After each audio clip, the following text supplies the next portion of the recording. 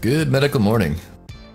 Keratoacanthoma is a skin lesion that erupts in sun-damaged skin, rather like a little volcano. It grows for a few months, then may shrink and resolve by itself. Keratoacanthoma is considered to be a variant of the keratinocytic or non-melanoma skin cancer, squamous cell carcinoma. As it cannot be clinically reliably distinguished from more serious forms of skin cancer, keratoacanthomas are usually treated surgically. Keratoacanthoma may start at the site of a minor injury to sun-damaged and hair-bearing skin. At first, it may appear as a small pimple or boil and may be squeezed, but is found to have a solid core filled with keratin.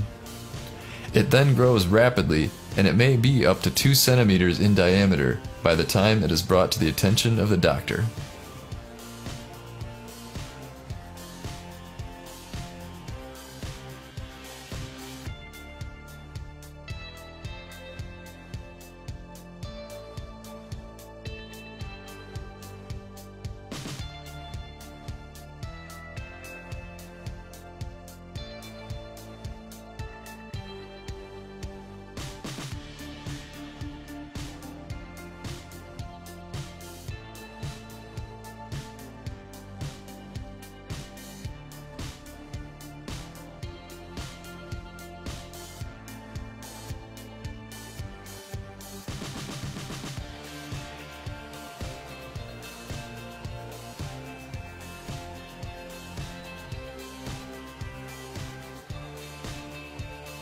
Well, there you go. Thanks for watching. We'll see you next time.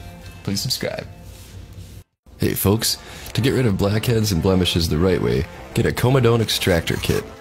This one here is the best we could find. It has a high quality to price ratio. It's got solid steel instruments, a compact case for traveling, and a good variety of tools for all your needs, including a lancet for whiteheads.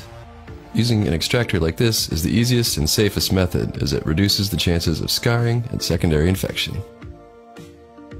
Use the Amazon link below to get a kit of your very own.